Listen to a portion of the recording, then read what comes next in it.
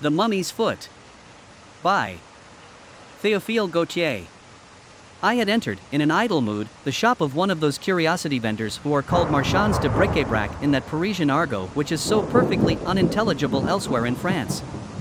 You have doubtless glanced occasionally through the windows of some of these shops, which have become so numerous now that it is fashionable to buy antiquated furniture, and that every petty stockbroker thinks he must have his chamber au Moyen Age. There is one thing there which clings alike to the shop of the dealer in old iron, the wareroom of the tapestry maker, the laboratory of the chemist, and the studio of the painter. In all those gloomy dens where a furtive daylight filters in through the window shutters, the most manifestly ancient thing is dust. The cobwebs are more authentic than the gimp laces, and the old pear tree furniture on exhibition is actually younger than the mahogany which arrived but yesterday from America. The warehouse of my bric-à-brac dealer was a veritable Capernaum. All ages and all nations seemed to have made their rendezvous there. An Etruscan lamp of red clay stood upon a buhl cabinet, with ebony panels, brightly striped by lines of inlaid brass, a duchess of the court of Louis XV. Nonchalantly extended her fawn-like feet under a massive table of the time of Louis XIII, with heavy spiral supports of oak, and carven designs of chimeras and foliage intermingled. Upon the denticulate shelves of several sideboards glittered immense Japanese dishes with red and blue designs relieved by gilded hatching, side by side with enameled works by Bernard Palissy representing serpents, frogs, and lizards in relief. From disemboweled cabinets escaped cascades of silver lustrous Chinese silks and waves of tinsel, which an oblique sunbeam shot through with luminous beads, while portraits of every era, in frames more or less tarnished, smiled through their yellow varnish. The striped breastplate of a Damascene suit of Milanese armor glittered in one corner. Loves and nymphs of porcelain, Chinese grotesques, vases of celadon and crackleware, Saxon and old Sevres cups encumbered the shelves and nooks of the apartment. The dealer followed me closely through the tortuous way contrived between the piles of furniture, warding off with his hand the hazardous sweep of my coat skirts, watching my elbows with the uneasy attention of an antiquarian and a usurer. It was a singular face, that of the merchant, an immense skull, polished like an E, and surrounded by a thin aureole of white hair, which brought out the clear salmon tint of his complexion all the more strikingly, lent him a false aspect of patriarchal bonhomie, counteracted, however, by the scintillation of two little yellow eyes which trembled in their orbits like two Louis d'Or upon quicksilver. The curve of his nose presented an aquiline silhouette, which suggested the Oriental or Jewish type. His hands, thin, slender, full of nerves which projected like strings upon the fingerboard of a violin, and armed with claws like those on the terminations of bats' wings, shook with senile trembling, but those convulsively agitated hands became firmer than steel pincers or lobster's claws when they lifted any precious article, an onyx cup, a Venetian glass, or a dish of Bohemian crystal. This strange old man had an aspect so thoroughly rabbinical and Kabbalistic that he would have been burnt on the mere testimony of his face 3 centuries ago. "Will you not buy something from me today, sir? Here is a Malay crease with a blade undulating like flame. Look at those grooves, contrived for the blood to run along, those teeth set backward so as to tear out the entrails in withdrawing the weapon. It is a fine character of ferocious arm, and will look well in your collection. This two-handed sword is very beautiful. It is the work of Joseph de la Hera, and this calacamarde with its fenestrated guard, what a superb specimen of handicraft. No, I have quite enough weapons and instruments of carnage. I want a small figure, something which will suit me as a paperweight, for I cannot endure those trumpery bronzes which the stationers sell, and which may be found on everybody's desk."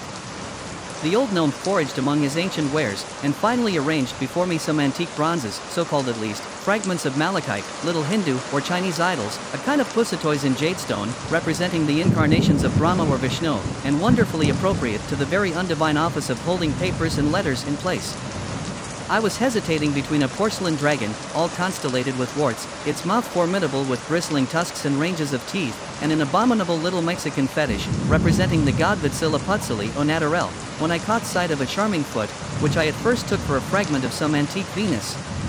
It had those beautiful ruddy and tawny tints that lend to Florentine bronze that warm living looks so much preferable to the grey-green aspect of common bronzes, which might easily be mistaken for statues in a state of putrefaction. Satiny gleams played over its rounded forms, doubtless polished by the amorous kisses of 20 centuries, for it seemed a Corinthian bronze, a work of the best era of art, perhaps molded by Lysippus himself. "That foot will be my choice," said to the merchant, who regarded me with an ironical and saturnine air, and held out the object desired that I might examine it more fully. I was surprised at its likeness. It was not a foot of metal, but in sooth a foot of flesh, an embalmed foot, a mummy's foot. On examining it still more closely, the very grain of the skin, and the almost imperceptible lines impressed upon it by the texture of the bandages, became perceptible.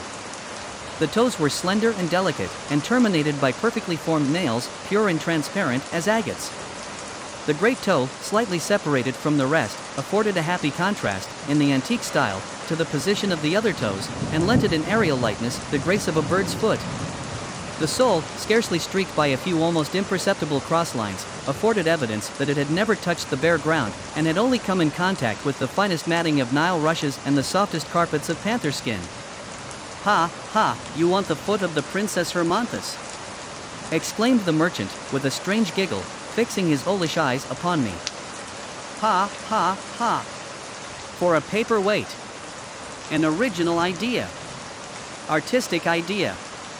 Old Pharaoh would certainly have been surprised had someone told him that the foot of his adored daughter would be used for a paperweight after he had had a mountain of granite hollowed out as a receptacle for the triple coffin, painted and gilded, covered with hieroglyphics and beautiful paintings of the Judgment of Souls, continued the queer little merchant, half audibly, as though talking to himself. "How much will you charge me for this mummy fragment?" "Ah, the highest price I can get, for it is a superb piece. If I had the match of it, you could not have it for less than 500 francs.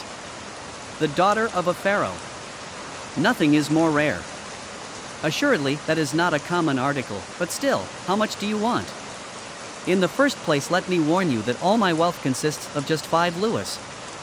I can buy anything that costs 5 louis, but nothing dearer. You might search my vest pockets and most secret drawers without even finding one poor 5-franc piece more. 5 louis for the foot of the Princess Hermonthis. That is very little indeed."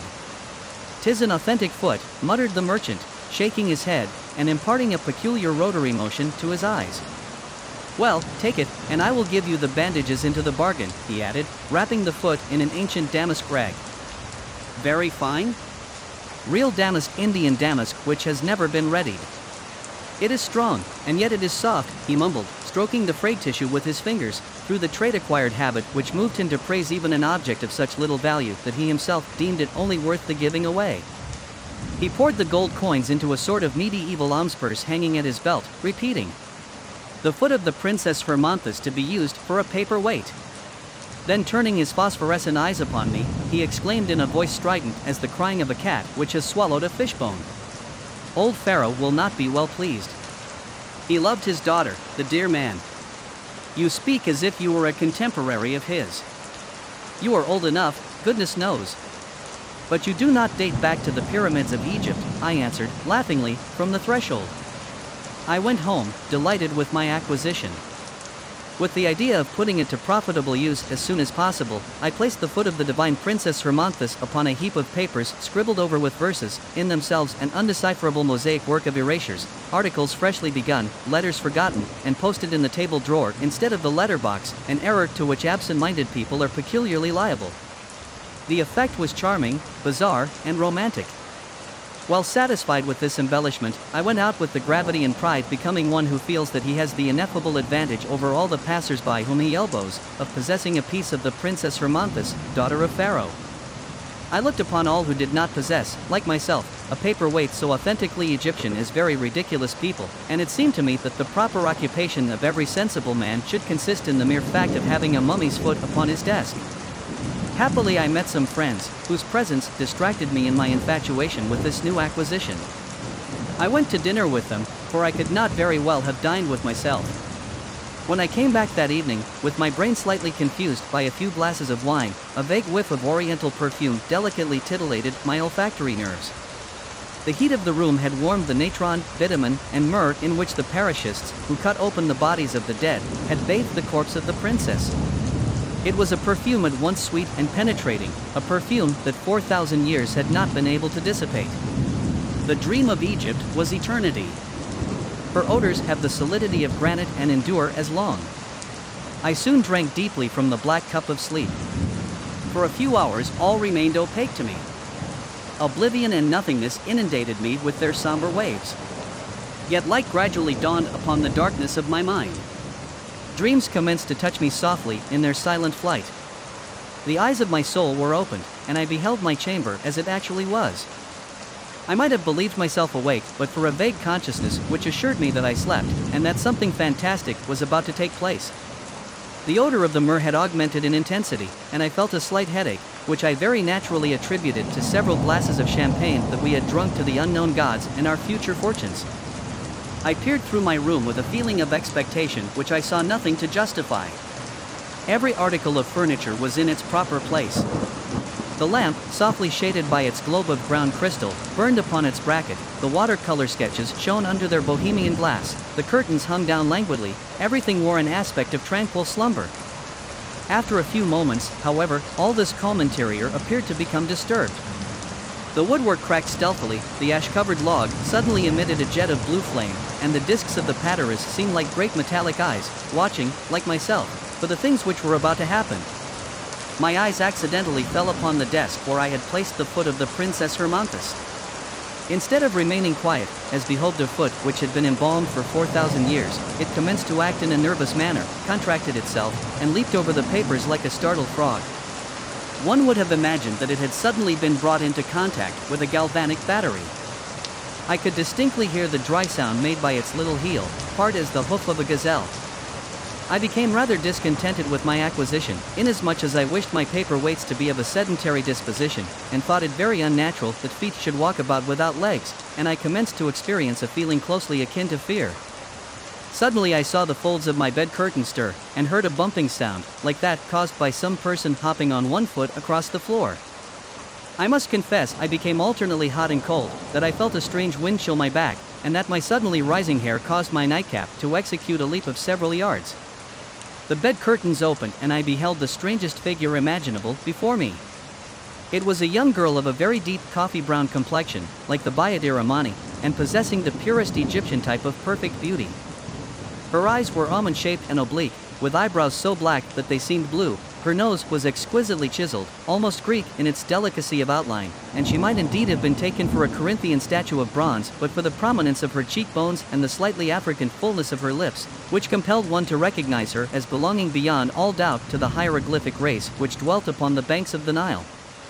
Her arms, slender and spindle-shaped like those of very young girls, were encircled by a peculiar kind of metal bands and bracelets of glass beads. Her hair was all twisted into little cords, and she wore upon her bosom a little idol figure of green paste, bearing a whip with 7 lashes, which proved it to be an image of Isis. Her brow was adorned with a shining plate of gold, and a few traces of paint relieved the coppery tint of her cheeks. As for her costume, it was very odd indeed.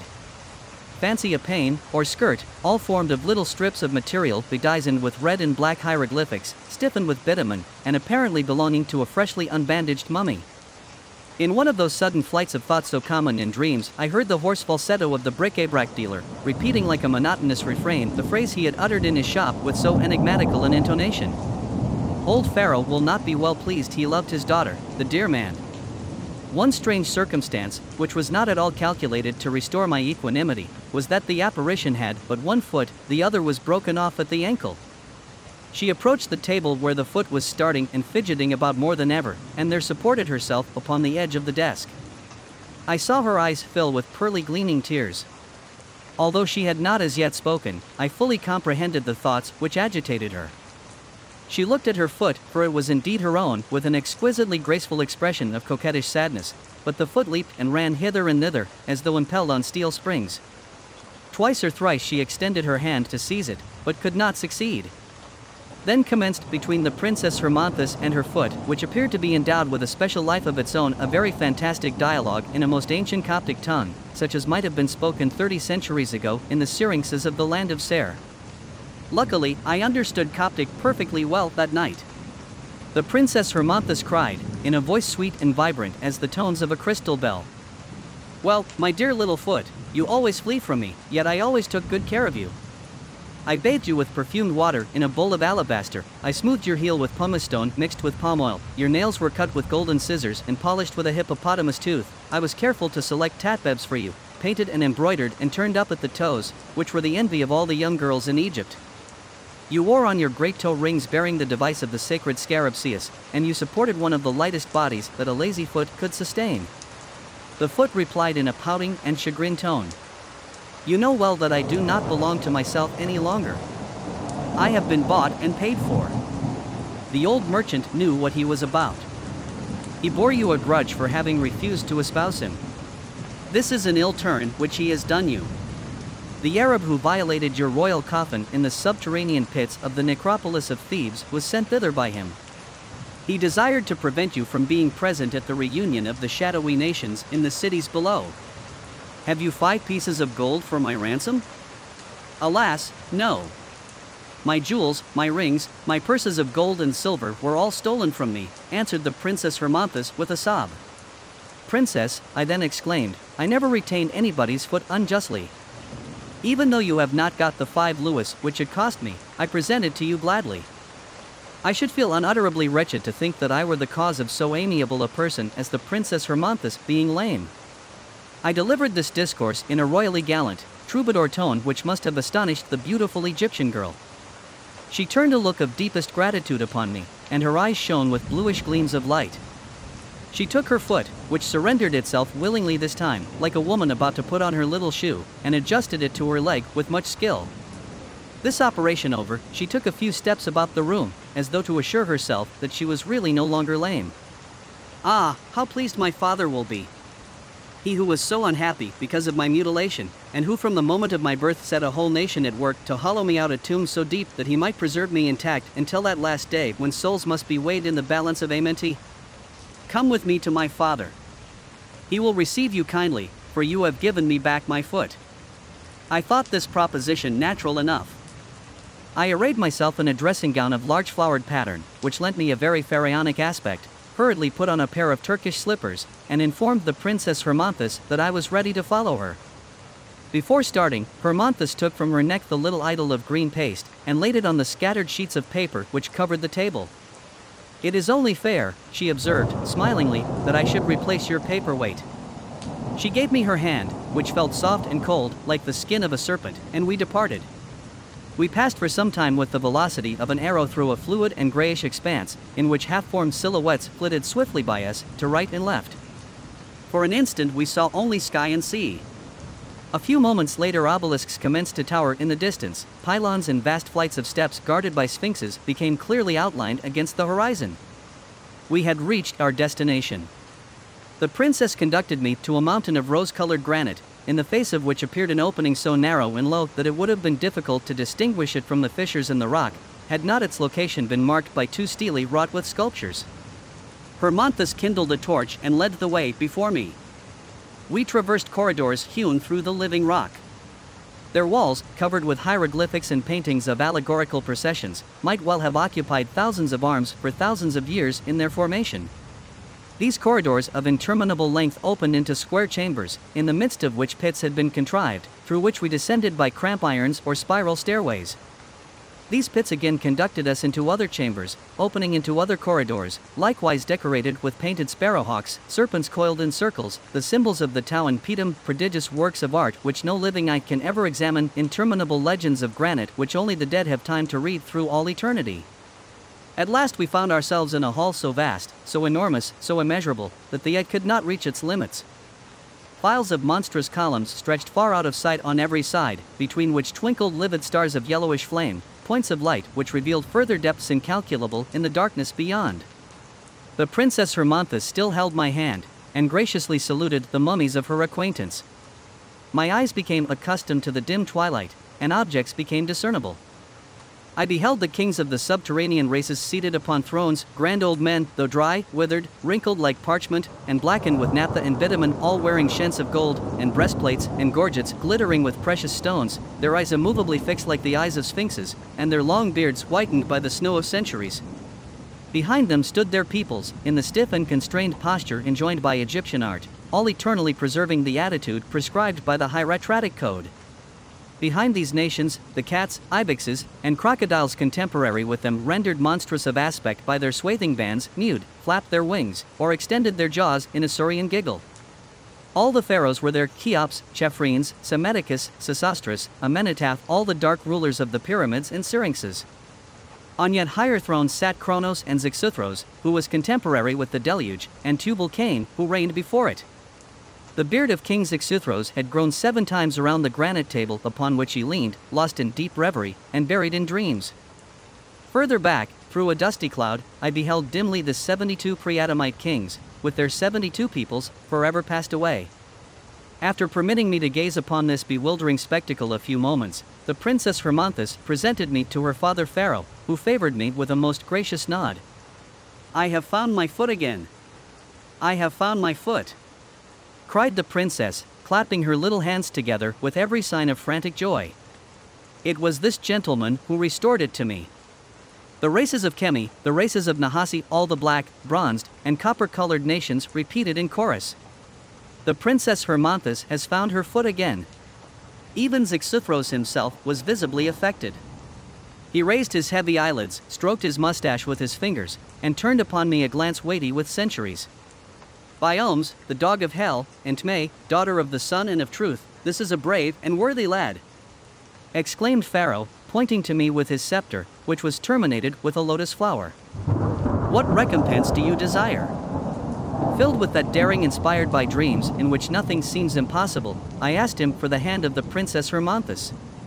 The hand seemed to me a very proper antithetic recompense for the foot.